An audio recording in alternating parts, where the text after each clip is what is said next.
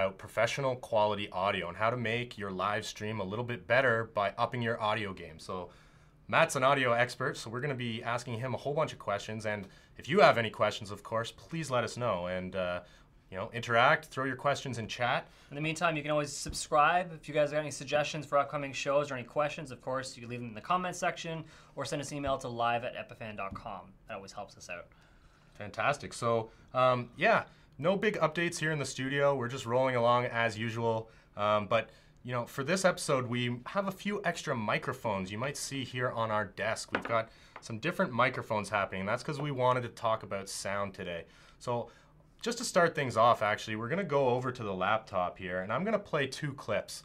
The first clip is going to be a clip with really... We're just rolling along as usual, but for this episode, we have a few extra microphones you might see here on our desk. We've got some different microphones happening. That's because we wanted to talk about sound today. So just to start things off, actually, we're going to go over to the laptop here. I'm going to play two clips. The first clip is going to be a clip with really... We're just rolling along as usual. But for this episode, we have a few extra microphones you might see here on our desk. We've got some different microphones happening. That's because we wanted to talk about sound today. So there you see, we just wanted to demonstrate. That was a clip that had like really great picture quality, but really bad audio quality. And we often say when it comes to professional looking video, nothing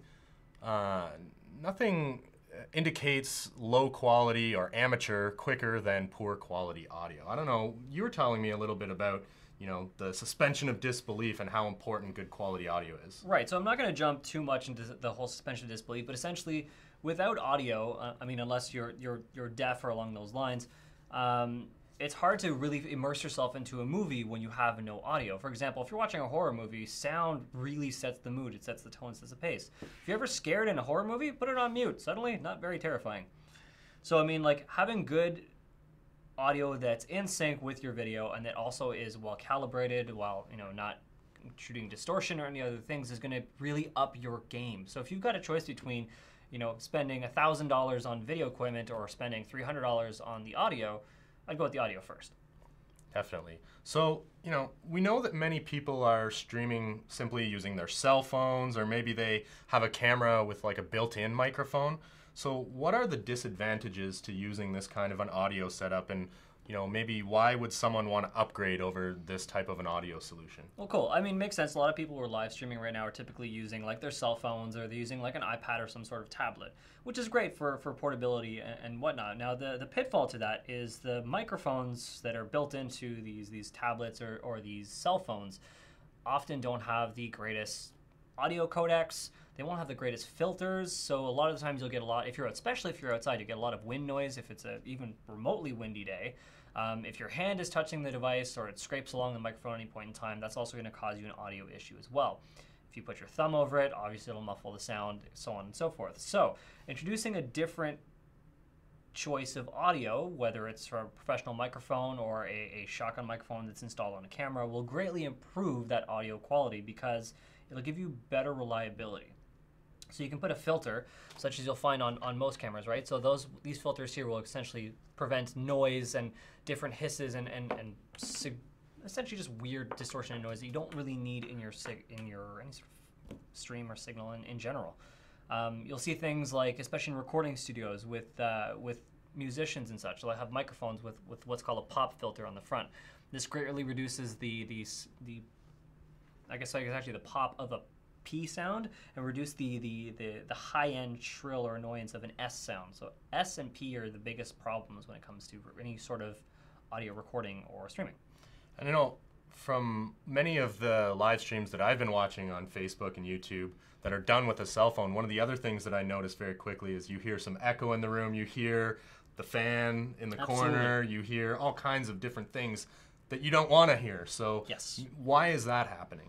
So that's happening just because a lot of the times they'll have to really put a lot of emphasis on input gain for the audio. In order to be able to hear properly, they'll have to actually maximize everything. Especially on mobile devices, they're designed to pick up as much audio as humanly possible, even in a loud space. Sure, they have software that'll try and minimize background noise, but that'll never be the case when you're opening up just a camera for video. It's trying to capture as much audio as a far distance away as humanly possible. Whereas a microphone, you can control that gain. You control how much volume or power you're putting into that device.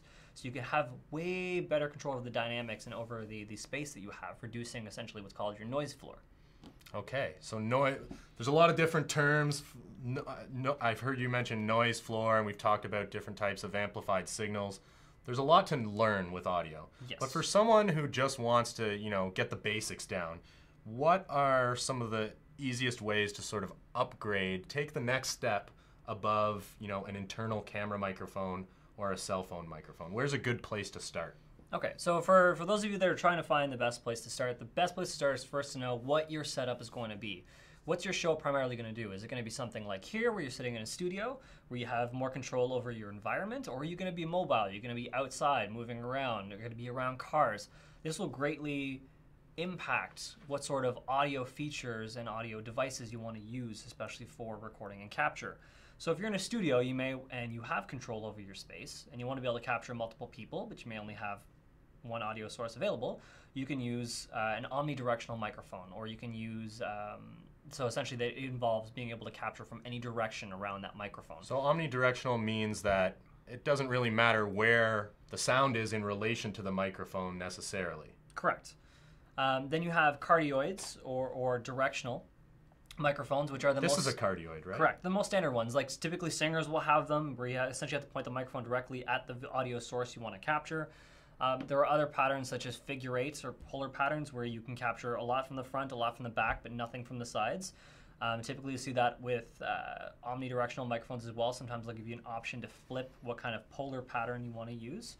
And then if you're doing a higher production quality or you're trying to do audio capture recording for, let's say, sound effects, depending on your source, you may want to use something like a T setup where you have a bidirectional microphone that captures left and right, and one that captures from the front. I see this a lot used with trying to capture cars, planes, anything that involves. So if you're like at a racetrack or something, great to have because you'll be able to get the proper left to right pan for your video source you're watching. So if you're doing NASCAR or any sort of racing, motorcycle races, if you're doing Isle of Man as an example, same thing. So basically, if you know what kind of setup you're going to have, what kind of reliability you're going to need, it's going to greatly impact. If you need to capture audio from super far away, but you want a little bit more control over it, you might want to get something like a shotgun mic. Now, this is sort of a small shotgun mic, right? Yes. So usually when I have seen a shotgun mic, they're usually long and pointy, and they're sort of very directional from what I understand. Yeah, so with shotgun mics, you have a couple different what's known as essentially as patterns for capture. There's cardioid, which is a standard like SM58 or a standard voice mic. You have a super cardioid, which means it has a more narrow focus on what it will capture before it starts kind of ignoring everything else on the outside. And you have a hypercardioid, which you'll typically see if you guys ever go to an arena for like a hockey game or something. You'll see them hanging from the ceiling. That means that it'll only capture what's directly in that straight line of fire.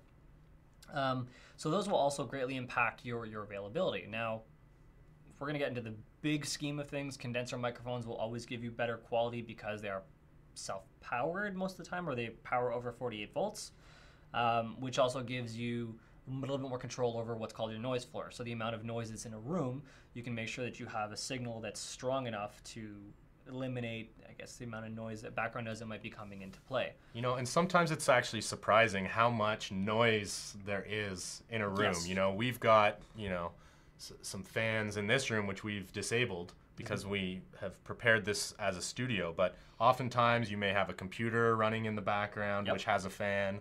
You may have another device, even, the slight city hum of having a window open if you're in an urban area can actually be quite a bit of noise floor. Well, one of the biggest things that a lot of people tend to forget when they're trying to take into consideration noise in a room is flat, hard surfaces. So like this desk is a prime surface for reflections that'll cause extra noise if things are moving around. Any blank space for a wall, windows, doors, that kind of thing will hugely impact. So what we have behind us, I guess, in this shot is an anechoic chamber. It's essentially designed to absorb as much sound as humanly possible. I did talk about this a little bit more briefly in one of our very first Epiphan live shows, but essentially it's so quiet in that room, you can actually hear every single bodily function that your body is doing. You can hear the blood moving through your body. You can hear your heartbeat in your ears like you were beside an actual open heart. Like that's amazing. And that's simply because once you quiet all of that noise floor, if you will, that background Yep. white noise, it's actually surprising what you can hear when that's gone. It's terrifying. I think the longest person who's ever stayed in an anechoic chamber was about 40 odd minutes before they started going crazy. And I don't use this term lightly. People actually start to go insane because they think something is seriously wrong with them. But besides the point, that's saying as long as you have control over your environment as much as possible, you'll be able to get better quality of sound. So we've talked about a number of different microphones and pickup patterns, and we have a few different microphones here in the studio today. So I thought maybe we could kind of just, for everyone watching, go through some of these microphones and actually test them and give you all a chance to hear the difference. We do have a question coming in from Facebook now, which we'll answer. Is audio into an Epiphan switcher at line or mic level, mono or stereo? So the thing is, if we're talking about Epiphan switcher, we're probably talking about Pearl in this case. So Pearl, here in the studio, we're using Pearl 2 yes, for our audio. So with Pearl 2 and Pearl, they're all line level signals that need to be introduced into our unit or our device. Now there is obviously a significant difference between mic level and line level, but essentially a microphone on its own does not have enough power or energy to be able to push that sound out at an audible level. We need what's called a preamp, or a preamplification method or unit or box. Most commonly used is like a mixing board, like a live mixing board you see in a studio or at a live show. They have built-in preamps that'll help boost that signal. You have what's called gain to basically artificially crank that sound or that volume in order to be able to actually hear it at an audible level. So like I know this microphone, if I plug this into a camera that has an XLR port, and that camera does not have phantom power or 48 volt power, you can't hear anything out of this microphone. Well, this is what's known as a dynamic microphone. So 48 volts wouldn't affect it either way. So 48 volts is specifically geared towards, well, essentially let's talk about these ones and the microphone that we're actually using up above us at the moment. So these ones require phantom power. A lot of them are what's called active condensers. They actually usually include like a AAA battery. Essentially what this does is they require more power for use, but they give you more volume or more sound with a smaller noise floor. So essentially, if you have an option of buying either like a standard condenser microphone, dynamic microphone versus a condenser microphone, the condenser, in my personal opinion, will always have better quality and better control than a dynamic microphone. Now, there is a significant difference in price as well. Where you pick up a dynamic microphone, or the most standard ones, which is like a Shure SM58 or SM57 microphone, which you'll pick up for about $100 to $200 if it's an American-made one. In order to get something of a large condenser microphone similar to this Audio-Technica here, you're going to be paying significantly more, somewhere between $4,000 to $2,000, depending on the brand that you're going with. But that aside, preamps, you can either buy a specific box for preamp, which of course you can get anywhere from a consumer grade preamp to a professional grade preamp. The cost is rather significant. We're talking hundreds versus thousands upon tens of thousands of dollars. But again, that's if you're going into the pro recording industry, that kind of thing. But you can certainly get away with buying like a $200 mixer, such as something from Mackie or Behringer, which is the more consumer grade ones. So essentially from that point, you go out from the board and into Pearl 2, and that will give you a line level signal because the signal is now loud enough to be able to be supported. Okay. So, I mean, Pearl has a lot of audio configuration options. So do you need a line level signal to use Pearl, or can you use a mic level signal as well? Unfortunately, with Pearl and Pearl 2, it is simply line level signals that are supported. We just, I guess, don't have the preamps that are built into it to support, being able to just connect straight a microphone and then. Now, if you're coming out of an HDMI camera, of course, then you're getting your audio over HDMI, which is what we're doing here in the studio. Yes, so you're already coming out at a line level. Okay. Now, that being said, if you've got a camera that's a little bit more professional, prosumer, that has an XLR input, a lot of those cameras already have 40 volts and phantom power and the ability to control gain on a microphone. So anything exiting that camera is already going to be line level, regardless. Okay. As long as you can set your audio settings on the camera, you're good to go. Excellent. So, sort of a long-winded answer to that question, but I mean, there's we do have a number of microphones here in the studio, so maybe we could kind of test a few of these out and talk about them a little bit. So right now you're hearing us on our studio shotgun mic. So why don't we go to our side camera actually for just a moment so that we can give everyone a sort of a peek of our setup here. Yeah. So this camera, or sorry, this microphone that we're using is typically is this one up here. It has like a little handmade sock on it, which essentially acts as a filter, so it keeps any sort of wind noise or anything else that might be coming into play out of the way. But this is what's called a shotgun mic, or it's a small condenser microphone. Now, the benefits to a shotgun mic versus something like our standard large diaphragm microphone, or condenser microphone such as this one, is a shotgun mic tends to pick up further distances away in a more narrow field of audio. So if you need to capture someone at the other end of a room, and you have a choice between using a shotgun microphone or using a large condenser microphone, I would always recommend using the shotgun because you have more control because there's a more direct path on what you're trying to capture.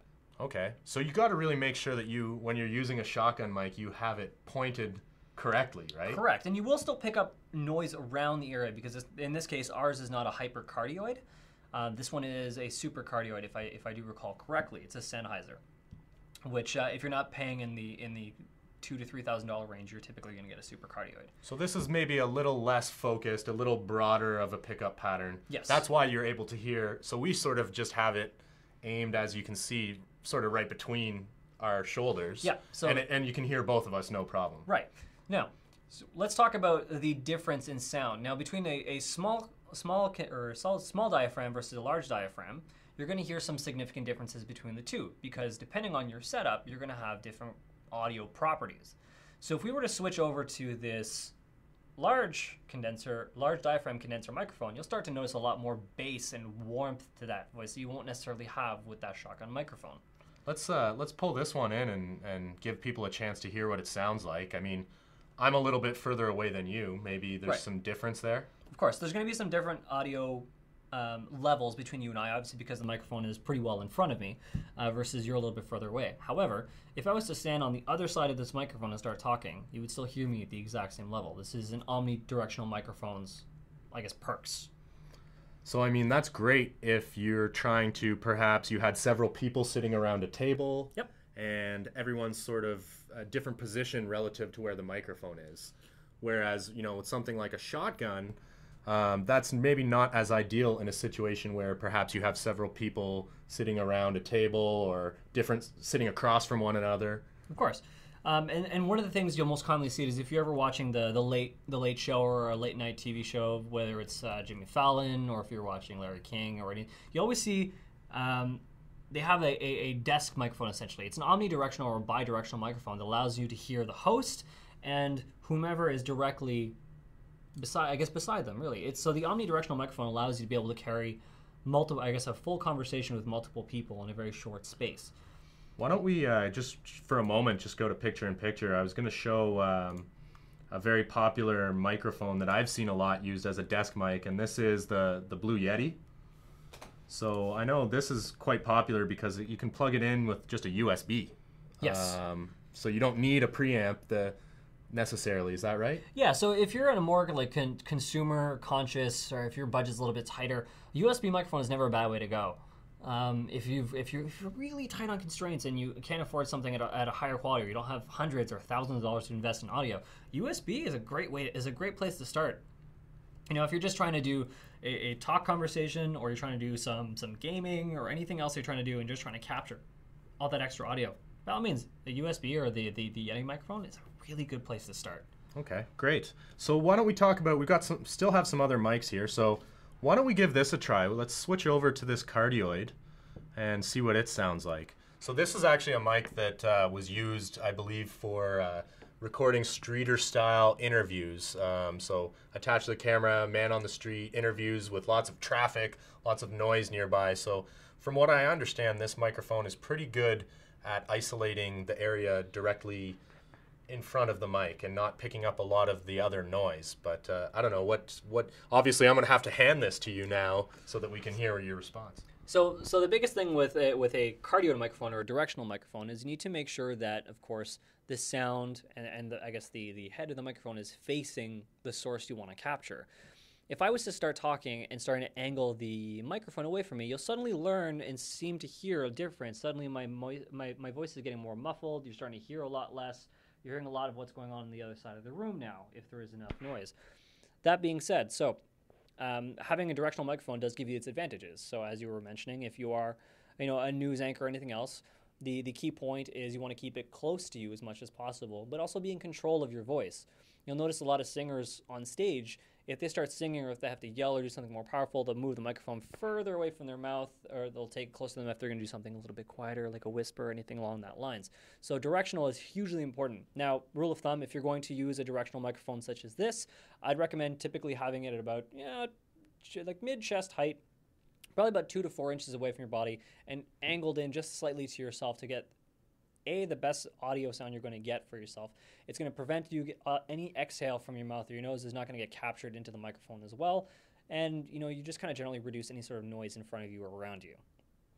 So let's try with something a little bit different. You're wearing what's called a lavalier mic. Yeah, it might be hard to see because I've got a camouflage shirt on here, but I am wearing a lav, so why don't we switch over to that. Okay, and now I believe we have our lav audio. So if this is working correctly, you should be hearing me through the lav now. Now, I've used lavs quite a bit in video production, and I mean, they're great microphones because they typically sound very good for someone's voice.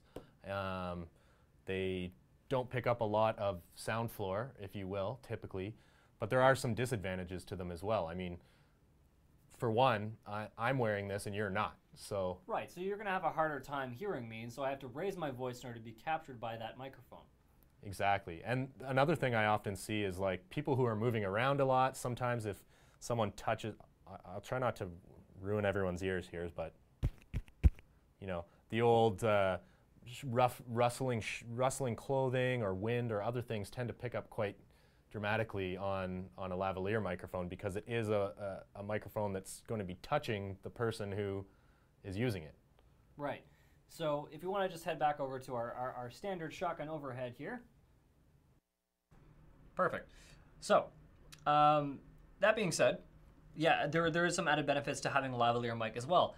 A lot of times you'll often wonder that if one of us has to change directions, if we're looking at something behind us or we need to bend over to reach something at the end of the desk, suddenly that voice might not be as clear to hear with a stationary shotgun mic or something like we do in the studio.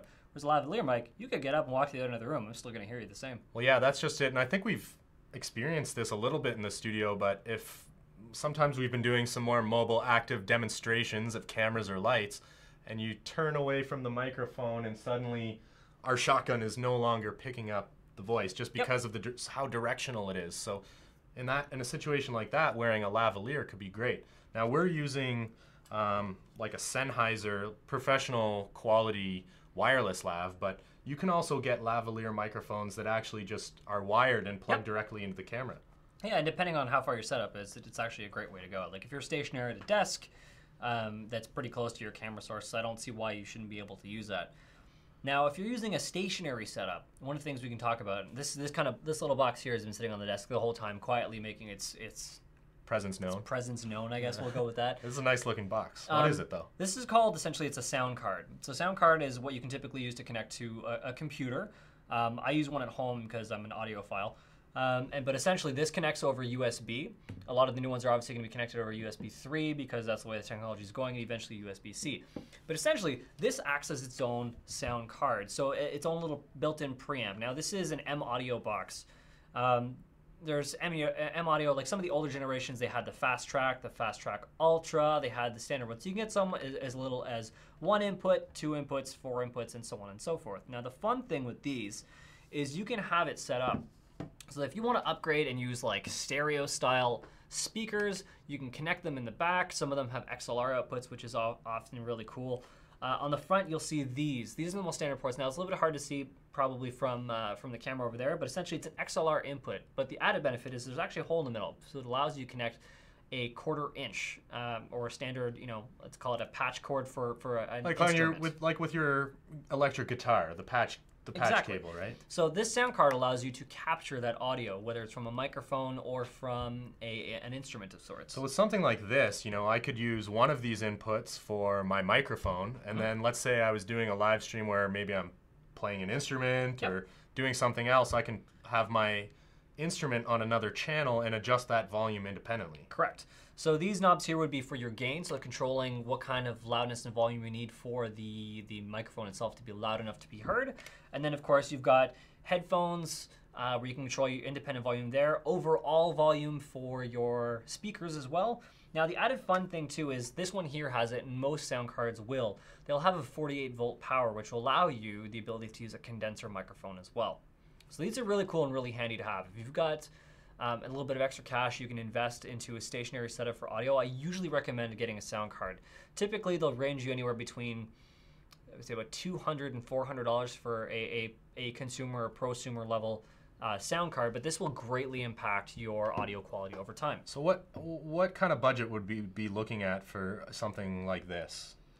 So just that original M Audio M track was probably at the time about $198 to $200 plus tax. So if you're living in Canada, probably about $230. If you're living in the US, it probably would have been closer to about $215. So I mean, relatively speaking, to take your audio to a professional level isn't as expensive as perhaps we see how much cameras cost, easily into the thousands, whereas considering how important audio is and how vital it is to increasing the quality of your production value, the expenditure to take your audio to the next level is really not so bad. Nope. And the best thing about microphones too is, unless they've been dropped or like really poorly handled, they have great resale values. If you're jumping on to eBay or Amazon or Kijiji and looking at used items, 99% of the time they're in phenomenal shape. And anyone who says, no, you can't test it before you purchase it, chances are they probably dropped it and you probably walk away from it anyways. So we do have a question coming in from chat, and someone was wondering about, sort of the difference between a field mixer and a prosumer stereo mixer. So here in the studio, we have a multi-channel mixer, which is how we were able to switch between all the microphones that we were just listening to. But in terms of mixers, what is a field mixer? What is a stereo mixer? Why would someone choose one over the other? Well, I think that would actually probably be a good topic on its own to discuss. I would actually recommend that we do this for a future episode. And by all means, guys, if you guys have any specific questions about mixers or any audio that I've covered today or that we've covered today, by all means, let us know and let's cover that in a future topic. Because I'd love to spend more time just talking about audio and maybe write some blog posts for you guys as well.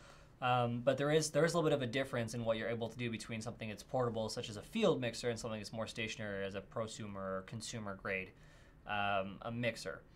That being said, though, depending on your entire setup, it may not be necessary.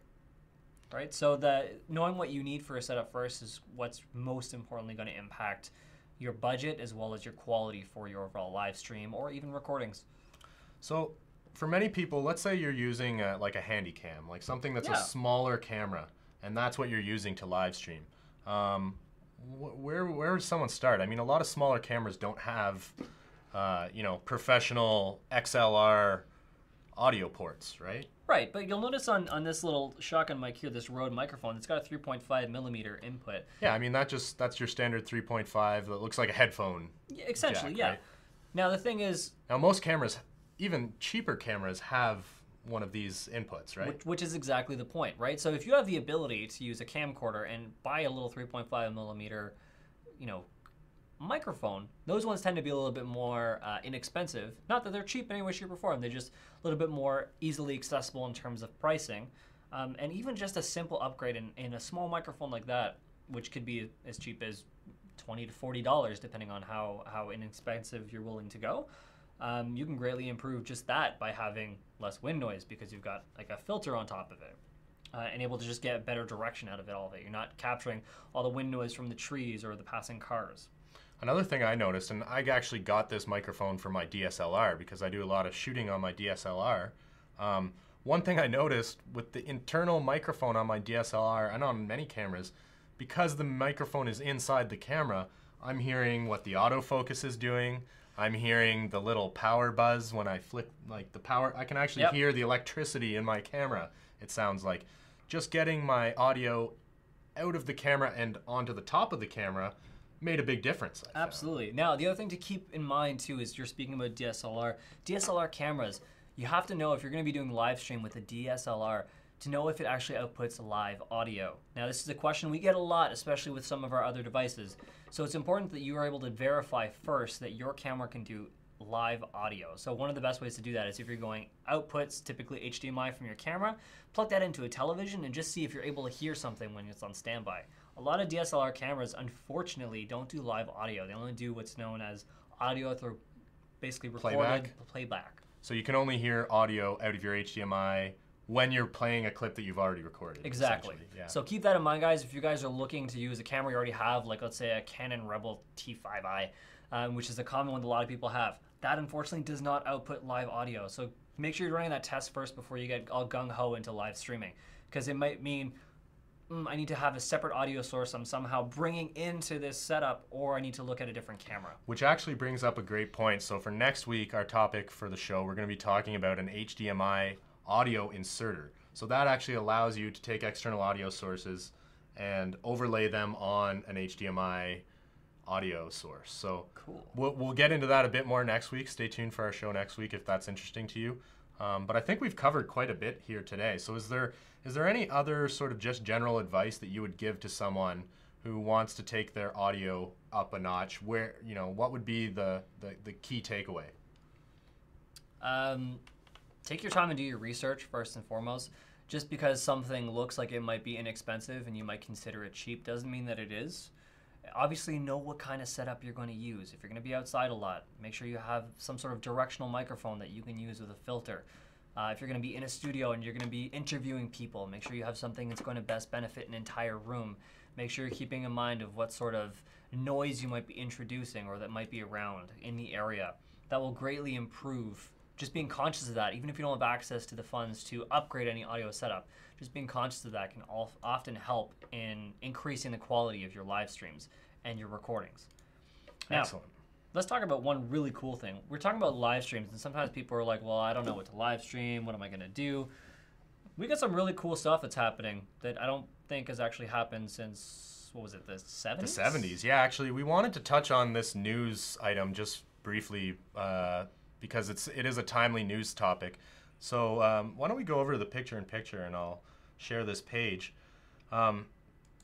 Coming up on August 21st, there's actually a solar eclipse happening. And this hasn't happened, I don't think, in North America since the 90s. And even then, it wasn't a full solar eclipse. But if you are in Middle America, you're going to have a great opportunity to see the solar eclipse happening on August 21st. And actually, if you see here, there's a number of outlets that are going to be live streaming it. So NASA will have a live stream, the Weather Channel will have a live stream, CNN, even Volvo, a number of other outlets are going to be live streaming this. My question is, if you are in Middle America, live stream, you don't have to necessarily have a lot of equipment. If you have a camera and you can point it out a window, it's going to become night in the middle of day. Which is going to be pretty cool. And this isn't something that happens very often. The last major solar eclipse, I think, was back in the 70s. So this is really cool. There's going to be you can kind of see it here on the video, the pattern. But basically, the eclipse will start in the northwest United States, and it will cross down towards from kind of up by Oregon down to Florida. So if you're in the middle of the U.S., you're going to have a great opportunity to see this. And actually, we're here in the Ottawa office in Canada. We're going to get to see it, but I think it'll only be a 70 or 80% eclipse. But if you're on this direct path that you see here, you're going to have a great opportunity to really capture a rare celestial event. So just putting it out there. If you guys are thinking of maybe trying a live stream that could get a lot of interest, maybe this would be a good opportunity for you. So let us know, see if it's interesting to you. Maybe we can help you figure out how to get your live stream up and running. So we're going to have lots of advice regarding this coming up in our episode next week as well. We might try to get something going ourselves, and yeah, let us know what you think. If this is interesting, and if you're going to live stream, how are you going to do it? And let us know, because maybe we can help. Now, live@epiphan.com for any questions, comments, suggestions for a show in the future. Leave a comment, subscribe to our Facebook and YouTube page. That's always a great help. Now, one more key point for that solar eclipse. Important to note, please do your research. Do not stare directly at the eclipse. You will go blind. Yeah, you can actually get eclipse glasses. Lots of places are selling them. Pop onto Amazon, find your eclipse sunglasses, so that'll protect your eyes when it's happening. But very exciting. We're looking forward to it. And yeah, I think that's pretty much it for this episode. So thanks so much for joining us here in the Epiphan studio. We look forward to seeing you at the same time next week, Thursday at 3 p.m. Eastern. And until then, I'm Dan. I'm Matt. So long.